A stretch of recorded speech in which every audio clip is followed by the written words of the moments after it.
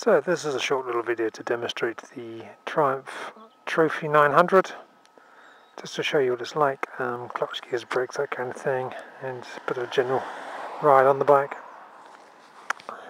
All seems to ride just fine. It starts well. I can't actually find anything wrong with it. That tank has got, because it's a hot day, just let the air out of there. That's better. It's like the vent might be slightly blocked or something on it anyway. Plus that's just the noise the vent makes. Anyway, it seems to keep running okay. Anyway, just take a bit of a ride.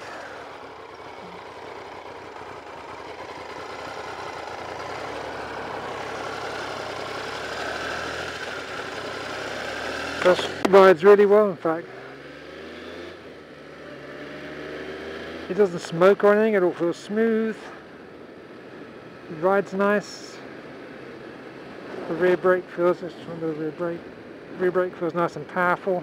Disc feels nice and flat. Same for the front. It all goes nice and straight.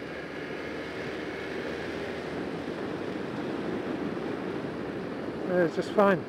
Anyway, if you've got any questions, just ask. I'll tell you what I know about it. Triumph Trophy 3 900 for sale on eBay. In the paperwork it comes with its V5 registration document. No former keepers because it is a one owner from new. It has the owner's manual. It's got all of the old MOT test certificates with the current MOT running out in January 2016. There, nothing there on the advisories for that period. HPI check goes into a few more details about that, where the owner was tipped off the bike and the damage was never repaired on it. That was years ago now. When was that done? 2014 was when it actually, say years, it's not a year yet, is it? Thinking about it, but anyway, a while ago. So there's that.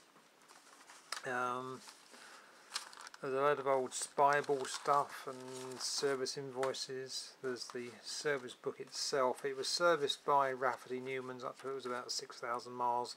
And the owner has done the servicing on the bike since then, and that's what all this paperwork is here. There's loads of service technical data there about valve clearances and things he's done over the years. What else can I tell you about it? It's just had a bit more spyball stuff there. It's just had the Sprag starter clutch done and the timing chain done, so that won't need doing. But looking around the bike, point out a few little things around the bike. The fairing on both sides has been, I could say repaired, loosely kind of sort of repaired. It's had some blue spray over it there. It doesn't. It's a good match, but it you can see it's not right there. Looks like maybe a small repair on the bottom of the cover there, some paint or something to hide a scuff. You can see there the left side of the fairing has been touched up a bit as well. This seems to be where the oil seems to drip out, but what it seems to do is when the engine is running, it drips onto the exhaust, and if you were to stop and look at it, you can just see a little bit of vapour coming out from the exhaust. But it's not a big leak, and it doesn't do it when it's static, so I would think, I don't know for sure, but I would think you could probably just leave it. So just looking at the next picture there, this all it could be to do with this pipe here, although I doubt it, because you do seem to get oil onto the exhaust system, but this pipe here is kind of rusty and oily. The back tyre wants changing quite soon. That's down to its tread wear indicator. You can see the scuff on the exhaust there, which was never fixed after it got knocked off it. But that's basically it. The bike rides well.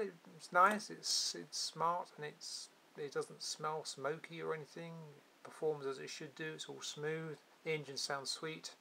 But anyway, if you've got any questions, do ask. I'll tell you what I know about it.